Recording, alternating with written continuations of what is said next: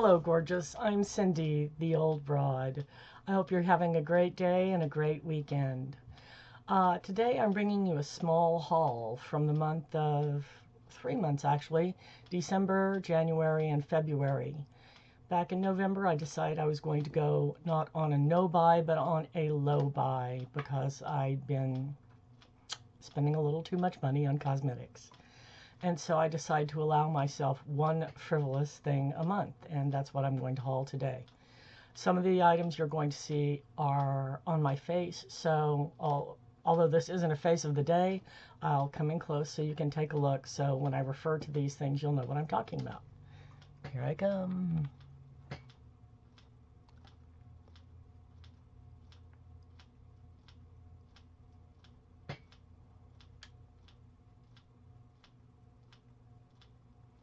Okay, that's it. Here we go. My frivolous purchase for December was probably on a lot of people's list. The beautiful Tartelette palette. And everything that is on my eyes today in terms of eyeshadow is from this palette. Really beautiful.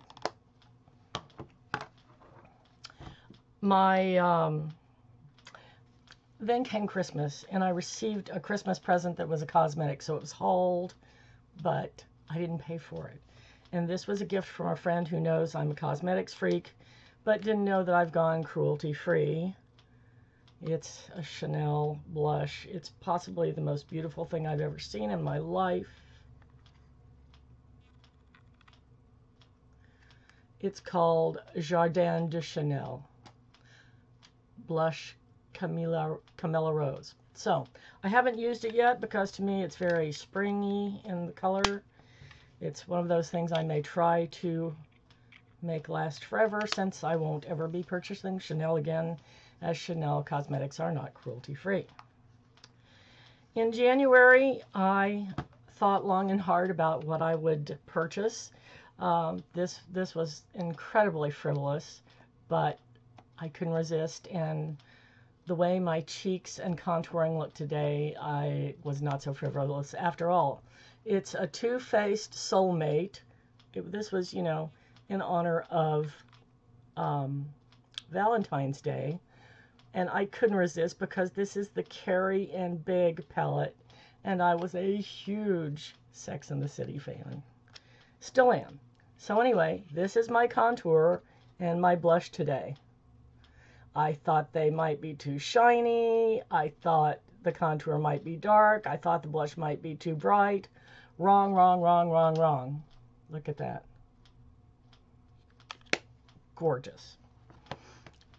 Okay, so in February, I had an opportunity to go to Memphis, which is about an hour and 15 minutes from me. And what Memphis has that my little town doesn't have is a Target. So that was an opportunity to buy some cosmetics that I normally wouldn't get to purchase. So I decided instead of one frivolous item, I would purchase a number of frivolous items that cost approximately the same as I'd spent in the 2 previous months. I know it's cheating, but it was, you know, I made an exception for myself. I have a favorite concealer, but that concealer is not cruelty-free. Therefore, I'm still looking for cruelty-free concealers that I like. So I picked up 2 of them. One is the Yes 2 Tomatoes Corrective Concealer in Light Tint. I am not wearing this today. I have tried it. I didn't like it. I'm going to keep trying it with different applications. It's one of these. And that just, you know, that method of application just doesn't really, in this case anyway, work for me. So I'm going to try maybe doing it with a brush, doing, you know, rubbing it on my finger, trying that. Didn't work. Okay, but the other one is number 7, Boost number 7, Radiant Glow Concealer. It is one of these.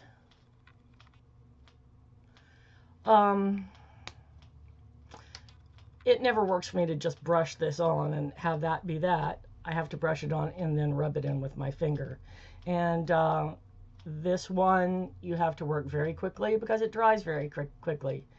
But although it looks a little bit crepey, it's kind of working. Okay, below my lid is a Pixie Endless Silky Eye Pen. This pencil, it's eye pen? Okay, it's a pencil. Maybe it's got some sort of, I don't know. I don't know why they're calling it a pen. But anyway, this is in a violet color. Let's see, they're calling it Black Tulip. And I don't know. It also seemed to dry very quickly for me. I put it on and had to rub it, blend it very quickly. And even then it was already drying. So I don't know. I'm going to play with it and see if I can make it work better. The eyeliner on my upper lid is the NYC High Definition Liquid Eyeliner. It's one of these kinds of pens. And it worked better than almost any one of these kind of pens that I've tried. Let me let you get a look at that very thin line I was able to achieve. I usually can't get that thin, or I don't know. That really worked for me, I have to say. Okay, right under my brow, I use this LA Colors Jumbo Eye Pencil in Seashells for a little extra highlight. I mentioned this the other day. This is the LA Colors Perfect Curve Mascara. I continue to be very impressed by that. And on my lips is a Pixie Shea Butter Lip Balm. The color is Coral Crush.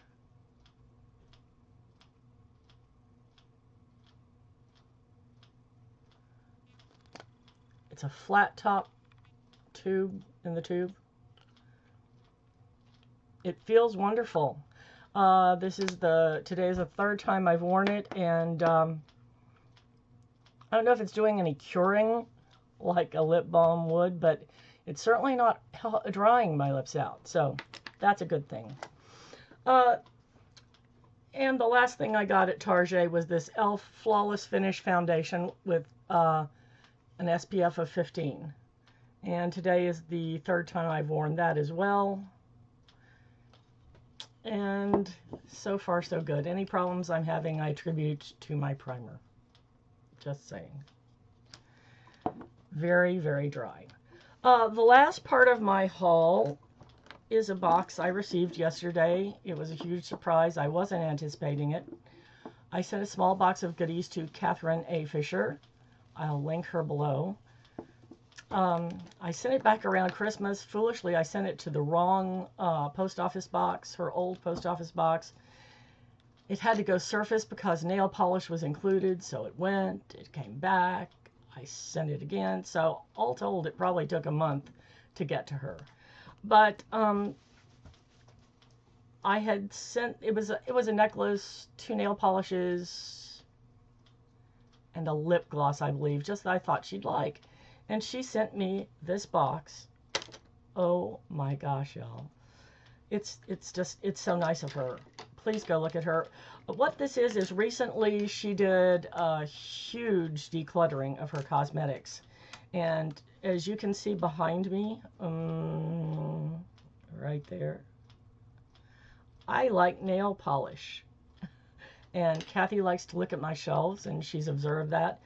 So this is, I think, probably some of the nail polishes she declutters, and also very smartly knowing that what doesn't work for her may very well work for me. So I have been the fortunate recipient of some things I think she probably didn't like.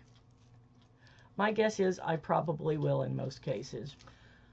Sorry, the camera went out there for a minute, so I'm redoing this last portion of the film. So I don't know how that happened. Never happened before. Okay, so here's a tour through the great nail polishes that Kathy sent me. First of all, she sent some emery boards, which, you know, you can always use those. And the first thing I want to show you, I am actually wearing on my nails today. It's just a nice neutral satin, I would say. And this, I am using this today because these are hard to read. Okay, so the first one, it's this one on my fingers. It is by Flower. And it is called Too Small for Cindy to Read, Even with the Magnifying Glass. The second one, also by Flower, that I need to make a point of wearing before the winter's up. This one is called Budding Romance. The next one, also by Flower. It's a gray with purple and green micro glitter. I also need to make a point of wearing this before the winter's up. And this will look great with my hard candy shadow I won from Courtney. This is called Evening Primrose. I got two just clear top coats.